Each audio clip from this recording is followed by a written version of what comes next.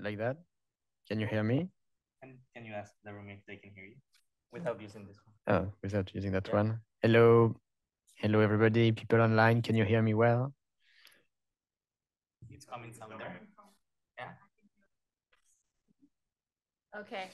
Then I had a very fancy introduction of you, Gabriel, but everybody knows who you are. Take the show here. Okay. All right. Thanks. Thanks so much, Annette. It's such a pleasure to be here and to see many familiar faces. I hope you had a great conference. And so I'm very happy to talk today about the main findings of the Global Tax Evasion Report that we released a couple of days ago. So what we try to do in this report is to take a global perspective on the progress, the successes, and also the failures of the fight against tax evasion. So, this issue has been very high on the policy agenda over the last 10, 15 years. And there's a number of ambitious policy initiatives that have been implemented, like the automatic exchange of bank information, like a global minimum tax for multinational companies. And sometimes it's a bit difficult to know what works, what doesn't work. Policymakers sometimes are quick to make grandiose proclamations about the end of tax havens or things like that. And so what we try to do in the report is to basically summarize the state of knowledge about the effectiveness of these various policies, and also to set an agenda for the future. What remains to be done if we want to make additional progress in the fight against tax evasion.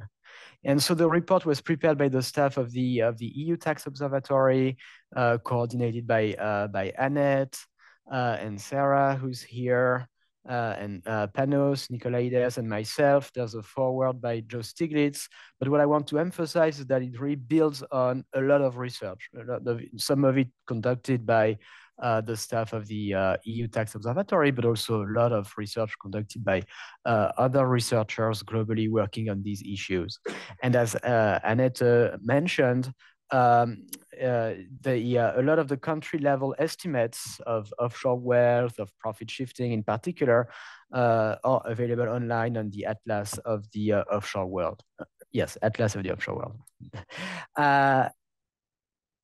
Perhaps at the outset, it's worth discussing a little bit what's the kind of ultimate objective of all of that, as I see it. And we think that fundamentally there is a need for an equivalent of the IPCC, but for taxation. So you all know the IPCC. And so we think that just like there is the IPCC for climate change, it's important to have an independent group of experts that would be able to assess the reality of the progress made against tax evasion, the dynamic of global tax evasion, the dynamic of financial opacity, the dynamic of international tax competition, and that would do that from a truly global perspective. And why is such a global perspective important?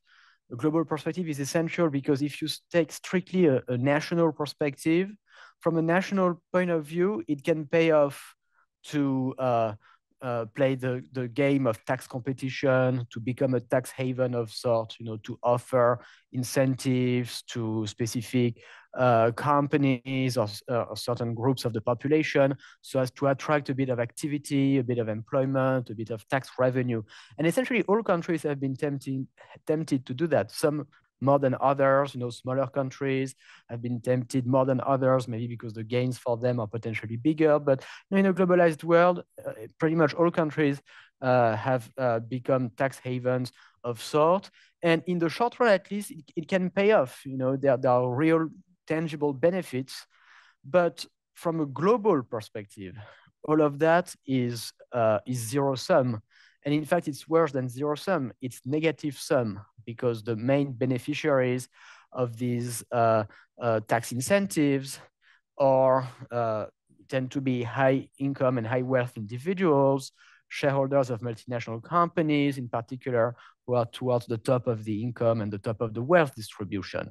And so all of this fuels inequality, okay? And so that's why if you want to understand the sustainability of our tax systems, it's very important to take that global perspective. And so that's why fundamentally we think there is this need for an IPCC for taxation.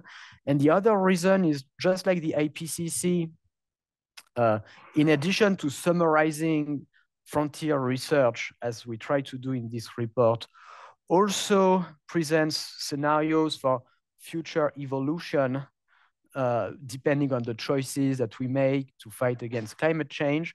We think that it's also a way that economists can be useful. Economists can be useful by explaining the variety of possible future policy, of possible futures, depending on the choices that we make as interconnected nations. The choice to coordinate our tax policies, or the choice to encourage tax competition, for instance, or the choice to tolerate financial opacity, or the choice to create financial transparency. Okay, so towards the end of the report, we have a chapter that's about policies. The point is not to say, okay, this is what should be done, this is the ideal or the optimal policy, but more just to showcase the variety and the diversity of possible futures and their concrete implications for tax revenues, for inequality, and so on. So that's the long-term goal. And so we think this report is one very modest step in that evolution. And certainly for us, the big next step is going to try to move toward the creation of this new organization, an IPCC for taxation. All right, so that being said, there are a number of findings in the report, and the way that we summarize that is it's like in the movie, the good, the bad, and the ugly. So there are some real successes that are worth celebrating, and I'm going to start with that. And then there are disappointments and lack of progress on some key issues. That's the bad. And then there's the ugly. There's some stuff, especially involving the taxation of very wealthy individuals, where there's been no progress whatsoever so far. Okay, so let's start with the good. The good is that one specific form of tax evasion, which is offshore tax evasion, the concealment of wealth in tax havens, has declined significantly since 2016, 2017, thanks to the automatic exchange of bank information. So I'm sure all of you, or most of you, are familiar with all of that. And let me just summarize very briefly the context and the facts. 10, 15 years ago, it was really easy for people to hide assets in tax havens because there was a complete or quasi-complete bank secrecy, okay? There's a lot of evidence. We've done a lot of work with Annette in particular, but many of you in this room have done research on that topic. There's a lot of evidence that offshore tax evasion was a significant issue and was strongly concentrated towards the top of the wealth distribution. That offshore wealth is a very concentrated form of wealth. The regulatory context changed dramatically in 2016, 2017, when more than 100 countries started implementing the common reporting standard, which is the automatic exchange of bank information. And I should stress at the outset that we know quite little about the effectiveness of that policy. There's really a critical lack of data and public statistics on that issue. So most strikingly, essentially no country, or almost no country, there's a few exceptions, but very few, almost no country publishes any data whatsoever on the CRS, on how much wealth is being reported through the CRS. And tax havens themselves, they don't disclose any statistics on what information they send to foreign tax authorities. There's just it's just all very, very opaque, and so we have to be careful, in particular with the evidence that exists. I don't think it's comprehensive. There is a need for much more research in that area. That being said, it's pretty clear that there is a lot of wealth which used to be hidden that now is being captured by the common reporting standard. We know that because we know, according to the OECD, that there's about 11, 12 trillion euros in wealth in 2022 that was reported through the CRS. Okay. We also know from the literature on tax evasion that third-party reporting it really has a major effect on tax evasion. So when there is no third-party reporting of information, like it was the case for offshore assets until 2016, 2017, then tax evasion tends to be large, to be very high for offshore wealth. The available evidence suggests that almost about 90% of offshore wealth evaded taxation before the automatic exchange of bank information. There are lots of studies that show that, for self-employment income, when it's not third-party reported, it can be, 50% of income that evades taxation. And vice versa, when there is third-party reporting of information, like for wage income in all or almost all countries, or retirement income, and so on, tax evasion is just very low, not necessarily exactly zero, but more like 5–10%. So the fact that there is now this a very sophisticated form of information exchange and information reporting that captures a huge amount of wealth suggests that tax evasion through unreported offshore bank accounts has declined significantly. We propose a number of scenarios in the report, and I emphasize again, the uncertainties, and I think we try to be quite transparent about that in the report. But we propose, based on the available evidence, a number of scenarios, and in our central scenario, what we estimate is that historically, there was perhaps about the equivalent of 10% of world GDP in wealth that was hidden, that was held offshore and unreported. And today, this might be down to about 3–4% of world GDP. So it's not zero, so it's much less than 10. First of all, it's a big progress. And that progress is important because it shows that tax evasion is not some kind of law of nature. Sometimes people have the feeling that tax evasion, especially sophisticated forms of evasion involving wealthy individuals, powerful economic actors, is something that you cannot do anything about. And this example of the automatic exchange of bank information shows that this view is just wrong, that sometimes there's real progress that can happen, that there are new forms of international cooperation that can emerge in a relatively short period of time. And so I think it's just very important to inform the policy discussion in particular about these issues. And it means that when there's the political will to do something, real change can happen. That being said, it would be a bit naive to believe that the very same bankers who've been helping their clients evade taxes for years or even decades all of a sudden are perfectly, truthfully, honestly cooperating with all the world's tax authorities. And so the evidence is limited, but there is clearly evidence that some significant non-compliance remains for a variety of reasons. But that's the good. So we've made progress on that issue. Let me just emphasize it's just one very specific form of tax evasion, that the fact that there is less of that form of tax evasion doesn't imply that tax evasion by the rich overall has declined. And in fact, I'll show you evidence later that this is not the case. Okay, so now the bad. The bad is the lack of progress on the issue of tax evasion by multinational companies, corporate profit shifting to tax havens, which is just the fact that multinational firms book profits in low tax countries above and beyond what can be explained by their activity, by their presence in those countries. According to the estimates that we have, essentially based on work that I conducted a few years ago with Thomas Torsloff and Ludwig Veer, and that we updated with Idan, who's here for the report. in the 1970s, early 1980s, profit shifting to tax havens was not a big issue. The loss of corporate tax revenue was really negligible. Then there was a huge increase in the 90s, 2000s, early 2010s, and then some stabilization at a high level. So today, we estimate that profit shifting to tax havens reduces global corporate tax revenues by the equivalent of 10% of the amount of corporate tax revenues collected.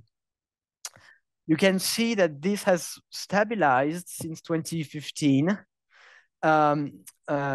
in the context of important policy initiatives, the base erosion and profit shifting initiative of the OECD, BEPS, the US tax reform of 2018, which introduced a number of measures to limit profit shifting by multinational companies, and also a big tax cut. So there are two takeaways. You know, of course, it's very, from that graph, you cannot say anything about the causal effect of those policies. What you can say is, you know, perhaps absent those policies, perhaps, you know, the line would have kept growing. So maybe those policies had an effect. But in any case, what you can say for sure is that they have not been enough to reduce profit shifting, and so that the problem very much is still here. Now, there was high hopes in 2021 when 140 countries and territories agreed on a 15% minimum tax on the profits of multinational companies. Why high hopes? Because it was really a groundbreaking agreement, a historical achievement. It was the first time that countries agreed on a minimum tax rate, something that was deemed completely utopian 10 years ago. And now it's a reality. It's going to be implemented in the European Union starting next year, and a number of other countries like the UK or Japan, many countries next year and in 2025 are going to start implementing that agreement. So it's really a landmark achievement. At the same time, already in 2021, you had one big problem, which was that the rate was quite low, 15%. You know, typically corporate tax rates in most countries are significantly above 15%.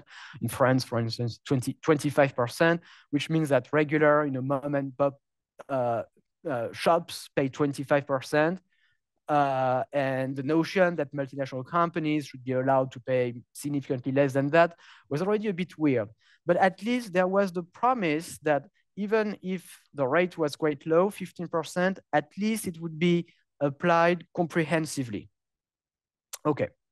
Now, problem, what has happened since then is that there has been a proliferation of exemptions and loopholes that have very significantly reduced the scope of the agreement and weakened the agreement. So it's been watered down. What are the main problems? The main conceptual or even philosophical problem is the carve-out for substance. The carve-out for substance means that if a company has substance, meaning real activity in a country, it can exclude the corresponding profits from the base of the minimum tax. What this means is that the more production you move to a tax haven, the lower your tax rate will be, with no floor. If you move enough production, if you have enough employment, if you have enough capital in a very low tax place, then your tax rate can be, you know, 5%, 2%. There's no floor. It could be as little as 0%. It's a big problem because it gives firms incentives to move production to very low tax places. And so it's going to exacerbate international tax competition. So that's one thing. So we propose an estimate of the cost of that. Here it's a purely static estimate. So assuming that firms don't move more activity than they currently have in tax havens. So it's very conservative. From a purely static perspective, it reduces revenues, you know, by that amount. Okay. So that's one thing. Second problem, which in fact, the more I think about it, the more I tend to think that this might actually be the biggest practical issue. The biggest practical issue might be this issue of tax credits. tax credits. What's the problem? Well, we have a minimum tax of 15%. The question is what counts as a tax? Initially, again, there was the idea that 15% would be applied very comprehensively. But now in the current agreement, tax credits are not counted as a reduction in taxes paid. So think about it. What this means is that traditionally, the way that countries competed for profits and activity was by cutting the statutory corporate tax rate. And some countries had zero rates, like Bermuda. Now, what is Bermuda going to do in the future? What they could do, and they've already signaled that they were moving in that direction, they are going to do something like, okay, we're going to introduce some corporate income tax, maybe 8%. They don't have to go all the way to 15 because of the substance carve-out or what. In any case, they can choose whatever rate they want. They signaled that maybe they would pick 8%, but at the same time, they're going to offer tax credits to companies to essentially offset the 8% tax. So that at the end of the day, if you take 8 and you reimburse 8, the tax rate is 0. But from the perspective of the Pillar 2 agreement of the 15% global minimum tax, the tax credits are not counted as a reduction in taxes paid. It's a critical problem. It's really a major issue. Again, here we're being very conservative in the way that we model the cost of that provision. In the extreme, it could totally destroy, in fact, the global minimum tax. If countries systematically do what I just described in the case of Bermuda, completely offset the minimum tax by refundable tax credits that are eligible for that treatment, then it totally destroys the global minimum tax, and tax competition just changes a little bit in nature. Instead of competing on tax rates, countries compete by offering tax credits. But economically, this is just the same thing.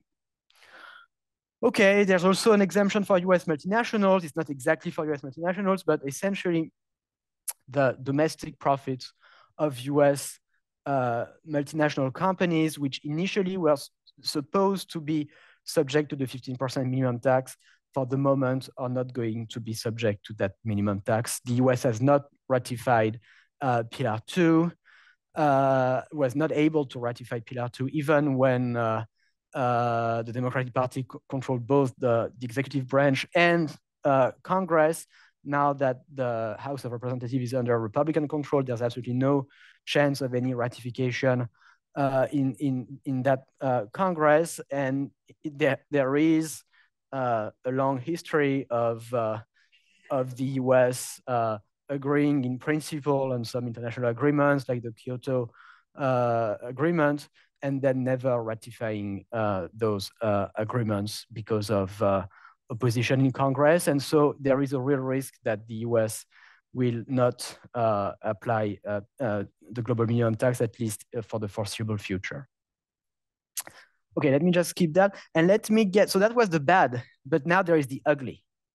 And this is the ugly. The ugly is the fact that the wealthiest people on the planet have a very big tax deficit. That means they have very low effective tax rates, typically much lower than the tax rates of other groups of the population. And this is, again, an area where the evidence is not fully comprehensive, but there's been a lot of progress in recent years in assembling statistics on that issue. Here in the report, we include series for 3 countries, the US, Netherlands, and France. There's actually a study that was released yesterday for Italy that shows something very close to France. And there are different ways to measure the problem, but one way is to compute tax rates as a fraction of income with a consistent, comprehensive notion of income. This is what the graph shows here. Or you can compute tax rates, relative to other denominators, relative to wealth. It doesn't really make a difference for the point that we make here, which is that when you look at billionaires and you look at the personal tax payments of billionaires, the individual income tax they pay and any wealth tax they pay in the countries that have a wealth tax, like Norway. So when you take their total personal tax payments and you divide that either by their income or by their wealth, is just very, very low. And you don't even have to divide by anything to realize it's very low. You look, for instance, at in the US in 2021, the leaks by the US media, the revelations by the US media, ProPublica, on the taxes paid by US billionaires, and you see, people like Jeff Bezos paying essentially zero income tax, Elon Musk essentially most years paying zero income tax. So, then you can divide zero by wealth, by income, by whatever you want, it's going to be zero. Here it's not zero, because in those graphs, all taxes are included, not only personal taxes, but also corporate taxes, consumption taxes, everything. And so when you take into account all taxes collected at all levels of government, well, you see that in all countries, all groups of the population pay a lot of taxes, right? Because just especially in high-income countries, collect a lot of taxes. The tax to national income ratio in France is 50%. So unsurprisingly, almost all the groups of the population pay more or less 50% of their income in taxes. That has to be the case. The money has to come from somewhere. In the US, the tax take is lower, and so just tax rates are lower across the board. But in all cases, and the Netherlands is kind of in between the US and France in terms of the overall size of taxation. But in all cases, all social groups pay a lot of tax, and then you have this pretty dramatic regressivity towards the top of the distribution. If you just focus on the personal taxes of billionaires and you express that as a fraction of wealth, what we find in the report is that billionaires pay the equivalent of 0 to 0.5% of their wealth in personal taxes each year. And that's their tax rate, their effective tax rate, expressed as a fraction of wealth. Hence, the main proposal that we make in the report, which is to introduce a global minimum tax on billionaires equal to 2% of their wealth. Okay, so it's the main policy recommendation we make. And indeed, in the global media coverage of the report, it's in most cases the thing that was emphasized, that was outlined by journalists, this call for a 2% global minimum tax on billionaires. What does it mean very concretely? So you have less than 3,000 billionaires globally. So it's very, very, very small number of individuals that you're going to tax. You might say, well, we don't care, 3,000 people in our planet with 7 billion individuals. Why are we even talking about that? Well, that's because they have $13 trillion in wealth, okay? So that's potentially here a pretty large tax base. And not only do they have $13 trillion in wealth, they don't pay a lot. They pay in tax today. They pay 44 billion in individual income and wealth taxes. So hence the very low 0.2, 0.3% effective tax rate as a fraction of wealth. And so if you say, well, at the minimum, they should pay 2% of their wealth in tax, then they would pay 2% times the 13 trillion minus the 44 billion they already pay. And that gets you more than $200 billion in additional tax revenue globally, just from that tiny population that really doesn't pay a lot today. So it's almost like a free lunch. They're the super rich, they pay super little, and you get $214 billion. And you might say, well, it's completely impossible. What is this idea of a global coordinated minimum tax? Well, except we know as a fact that global coordinated minimum taxes exist because we've just done it for multinational companies. And you might say, well, but you've just told us that the minimum tax for multinational companies is not working very well. It's full of loopholes and stuff. Well, yes. So that's why we're talking about that. And we're trying to be very clear about how it should be designed, how it should be structured if we want this new global minimum tax to work. And the most important aspect is that it should be expressed as a fraction of wealth. The critical mistake would be to express it as a function of income or something else. Why? Because for billionaires, the notion of income is not very well defined, or even the notion of consumption is not very well defined. When you're very rich, it's very easy to structure your wealth in such a way that the wealth is going to generate very little income or sometimes zero.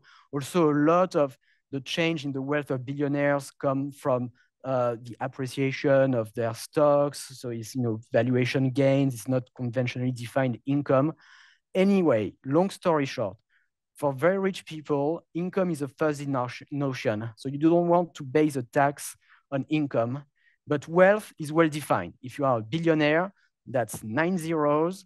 That means the total market value of your assets minus debts is more than 1 billion, whatever you want,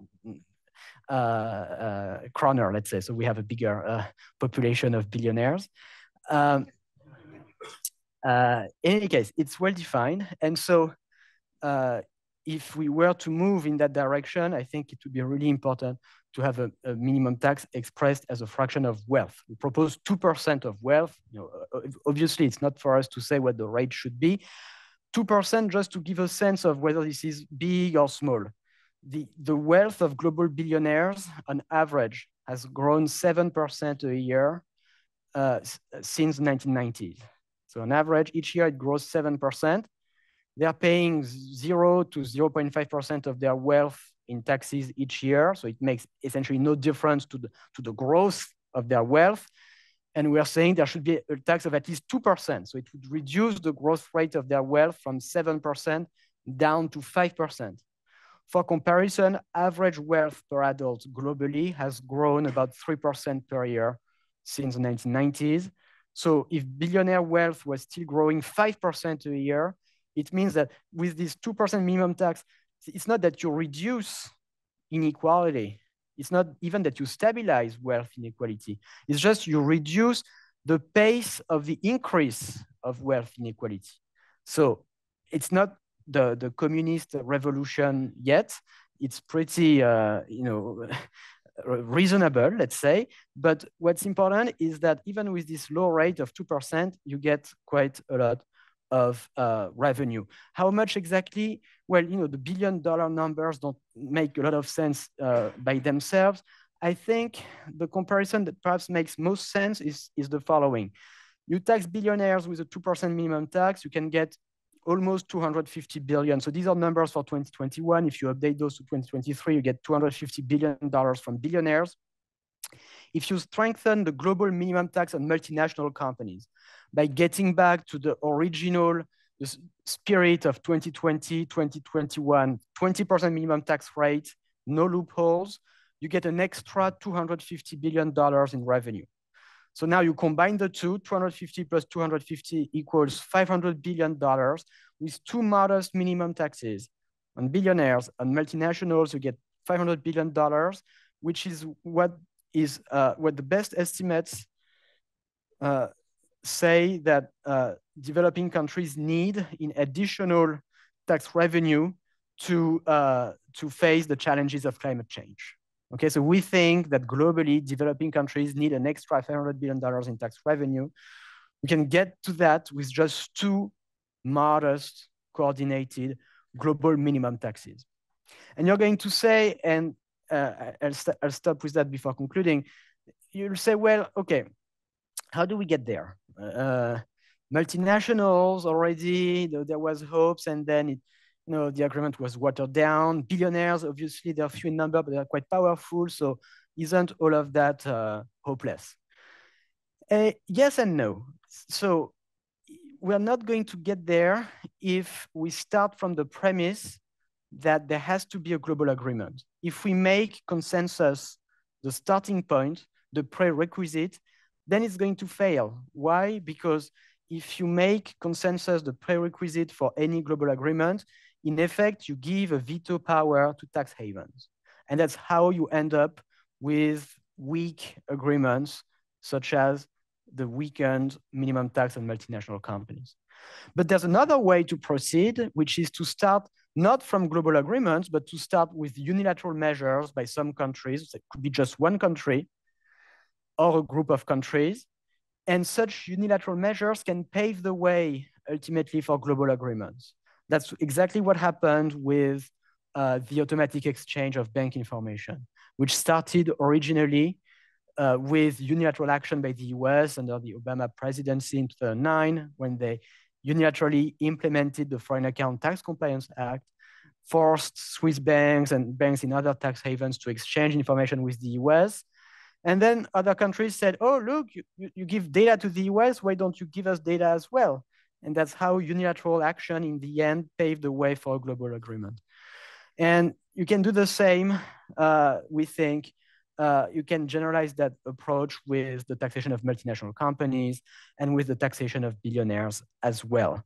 Okay, let me just conclude so that maybe we have still a bit of time for questions, by saying that the main takeaway is to understand that tax evasion is not a law of nature, it's a policy choice. Some policies have been effective, like the automatic exchange of bank information. Others are falling short. Some issues remain wholly unaddressed. And we're all big fans of international cooperation, but you have to do it smartly, not make it the starting point, but have international coordination as the end point. In the meantime, any country can play the role of tax collector of last resort, meaning collect the minimum taxes that other countries choose not to collect. And that's how you can move from originally what can be unilateral action by some countries to eventually cooperative equilibria and global agreements. This is key, we think, to change the dynamic of global tax competition and more broadly to reconcile globalization with tax justice. All right, thank you very much.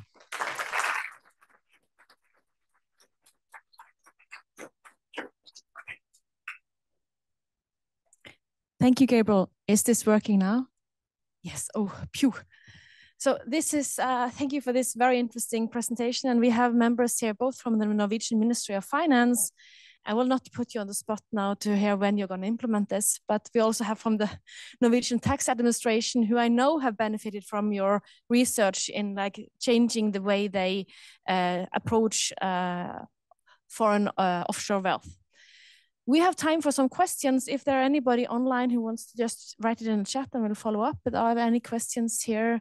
I guess the journalists want to talk you in alone, but if you have the journalists have anything here as well in the plenum they want to say, but questions?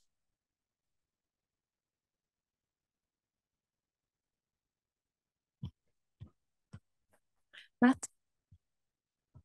Gabriel, how do we think about collecting taxes from billionaires in states where their wealth is possibly the wealth of the state itself? So Saudi Arabia, Russia, oligarchs, members of long-reigning families in sub-Saharan Africa, where these states have very little interest in collecting taxes themselves, but may be willing to shield their billionaires from a collector of last resort. How would we deal with that problem? Yeah, that's a great question. Look, here's the way I think about that. So if a country wanted to implement a billionaire minimum tax alone, unilaterally, here is how that country should proceed. First of all, it should tax its own billionaires, but it shouldn't stop there. It's important to say, okay, we're going to tax our billionaires, but also foreign billionaires, we're going to tax them at least a little bit.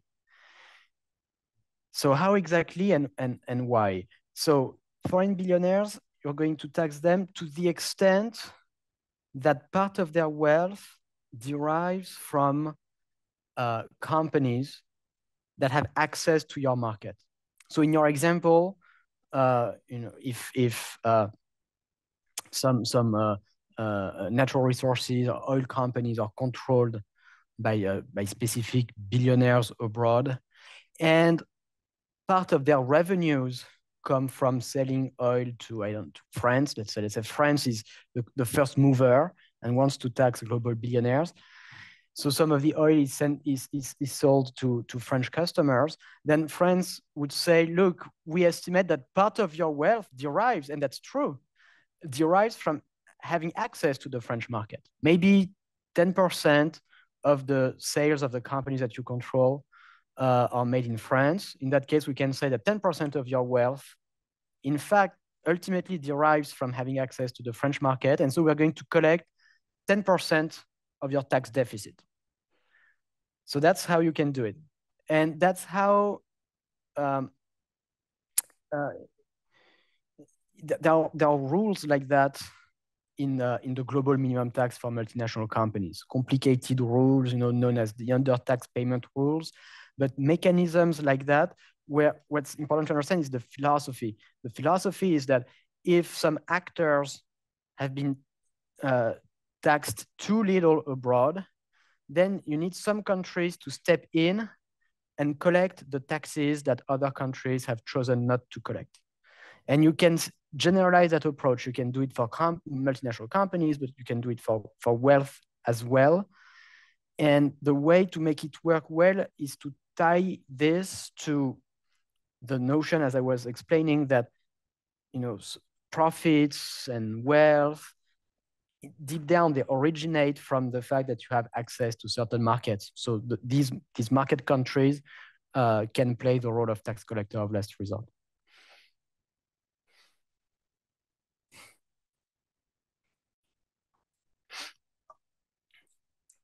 My question is related to the unrealized capital gains, because wealthy people usually have most of their wealth maybe in this type of wealth class. Mm-hmm. So what do you have to say about it?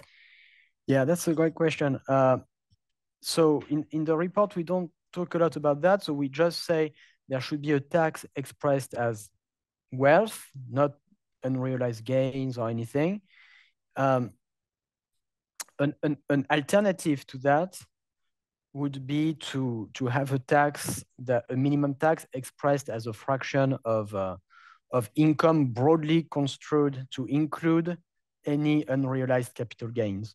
That's the billionaire minimum income tax that was proposed by Joe Biden in the US, and that actually he put in his budget.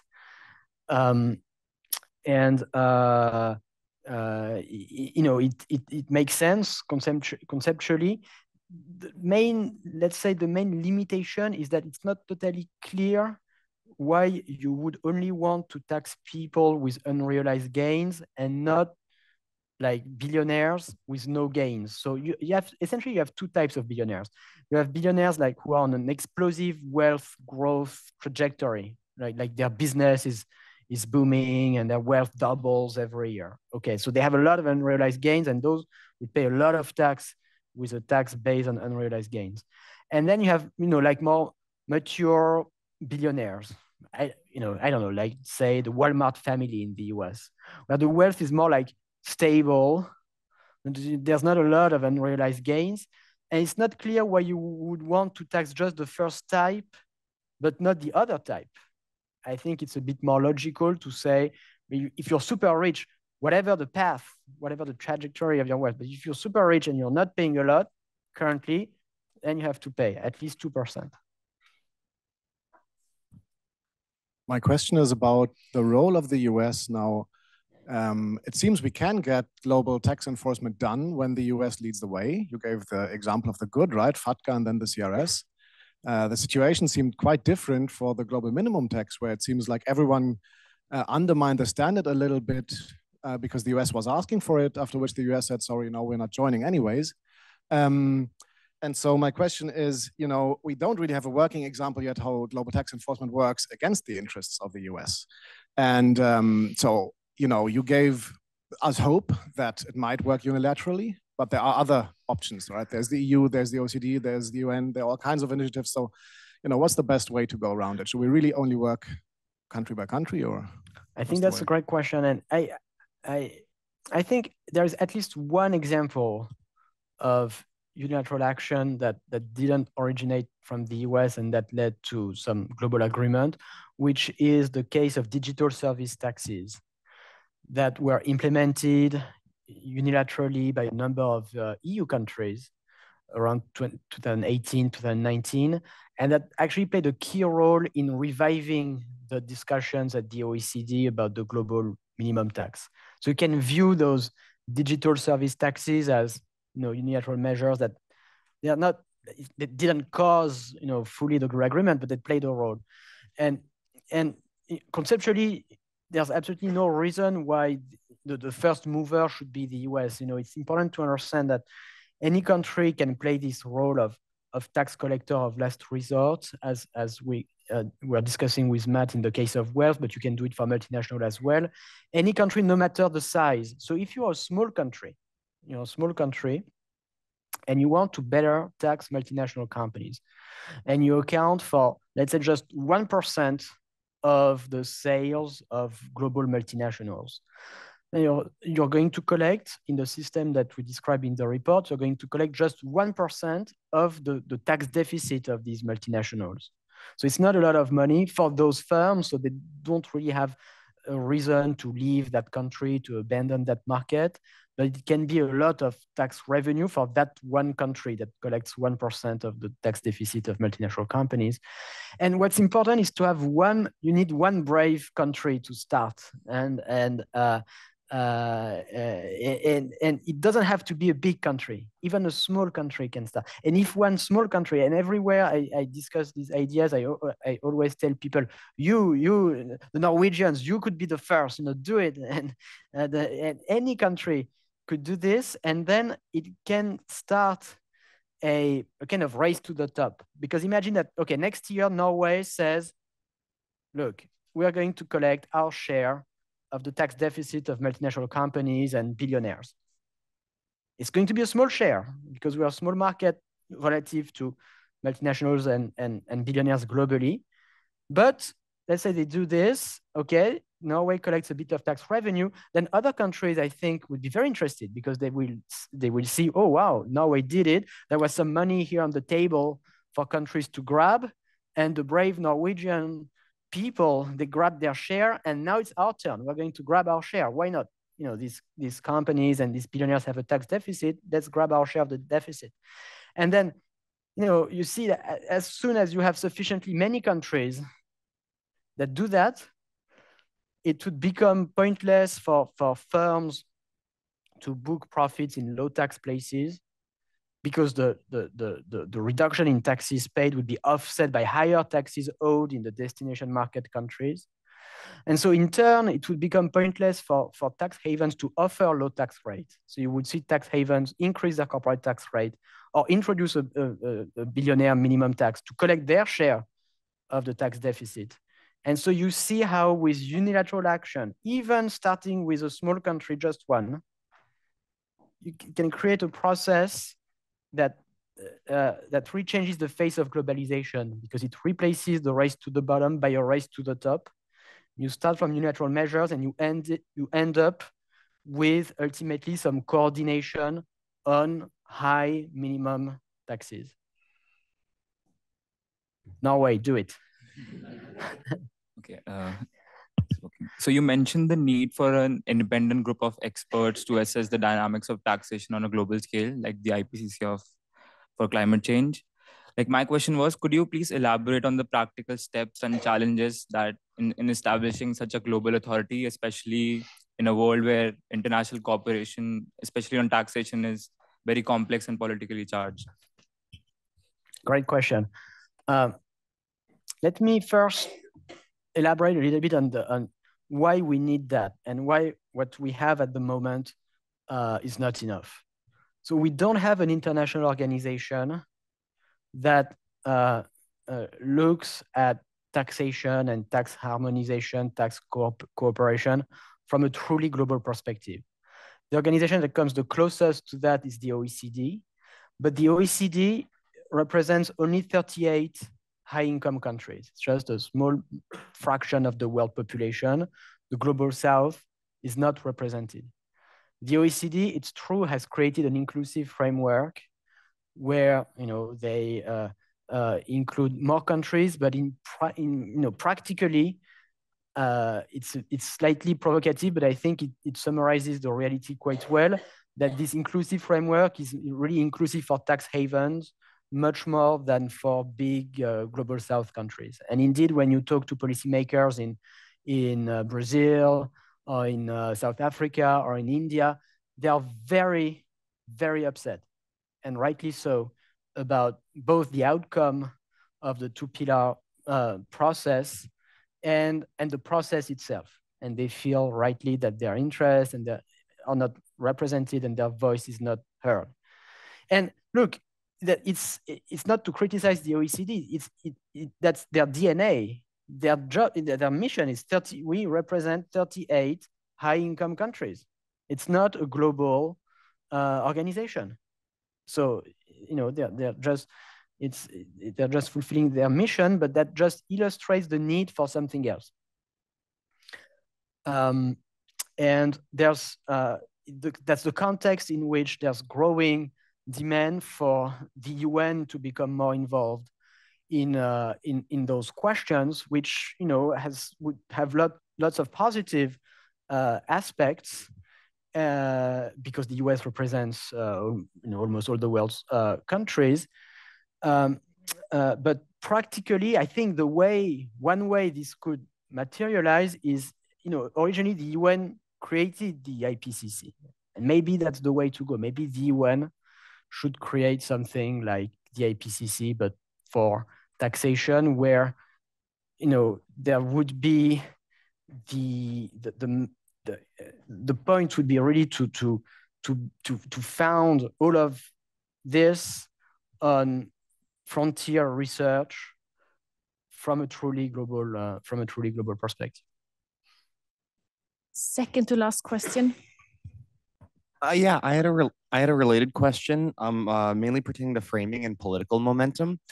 I thought the presentation of the hypothetical sums to be collected to be really interesting because they're large in some respects, but in other respects, by all consideration, they're not humongous, and you could think that governments have other tax instruments to raise comparable sums.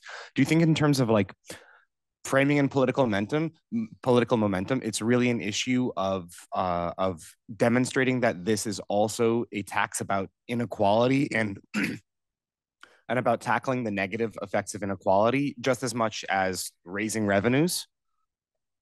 It's a good question. I think, I think, to be honest, that a 2% global minimum tax on billionaires is not going to address inequality.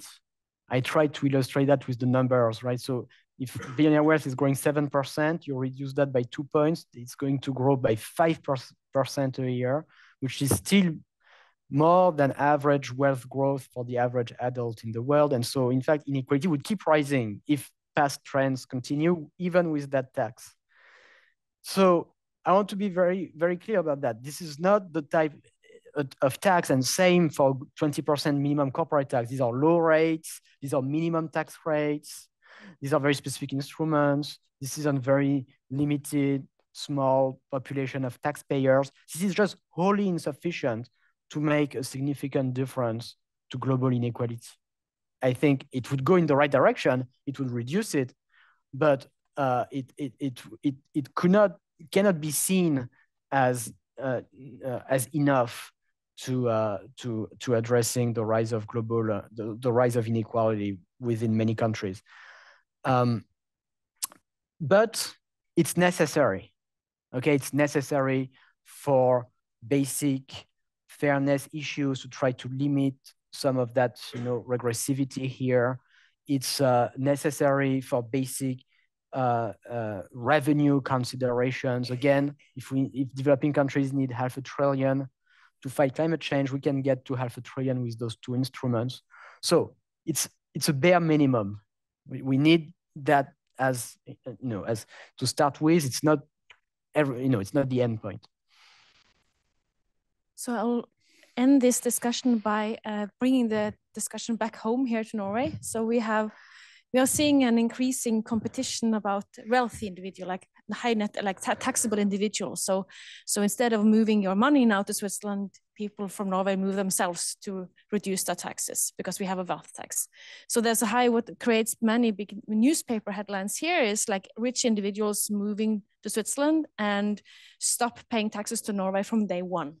And that's kind of also a threat to the legitimacy of the tax system and the wealth tax. So now we have the Minister of Finance here and the tax administration. So what should they do to fix that? This. Where is it? This one. Point number one. So there is a solution to that. Thank you, Annette. Great question. There is a solution to that problem, which is really important to understand.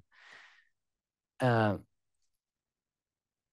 at the moment, the way that countries deal with this issue of wealthy people moving abroad to avoid taxes, you have two polar cases. You have the case of the US, where taxation is based on citizenship, meaning if you were born in the US, so you have US citizenship and you move at age 2 months, your parents move, and then you never set foot again in the US, well, you still have to pay taxes in the US until you die. That's one case. And then there's what almost all other countries do, which is that if you've been a tax resident for a very, very long time, 70 years in France, let's say, and then you've become very rich there, and then you decide to move to Switzerland, then immediately France stops taxing you. That's the opposite extreme. And these two extreme cases are too extreme, but you can do many other things in between. And that's what we explain in the report. What you can do is you can say, look, if you've been a long-term tax resident in a given country, no matter your citizenship, put nationality outside of this, it's irrelevant. What matters is you've been a tax resident for a long time in a country, number one. And then number two, you've become very rich in that country. You can discuss what this means, but you've become rich. And number three, you decide to move to a low tax country. That's your right, freedom of movement, no problem. But if those three conditions are met, then you should keep paying taxes in your origin country for some years, for a number of years. Maybe not until you die, like in the US case, but it could be 5 years, could be 10 years, could be 15 years. It's very simple. And in fact, in Norway, there's already, from my discussions with Annette of these issues and my understanding of the Norwegian law, in the basic tax law, there's already something like that says that if you've been a tax resident for 10 years in Norway, and then you move out of Norway, in principle, you're supposed to keep paying taxes in Norway for 3 years, except that those rules are overruled by bilateral tax treaties that weaken their application. So what Norway can do is just get back to the spirit of the normal rule, which is good. It's a really important and good idea, and systematize it. Why only asking people to keep paying for 3 years? Could be more.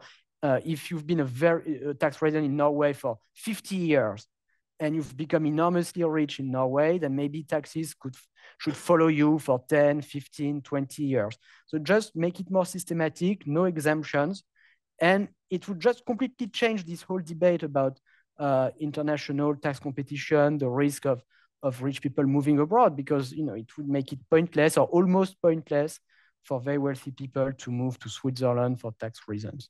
It's a great illustration of this, of this idea that tax evasion is not a law of nature, tax competition is not a law of nature.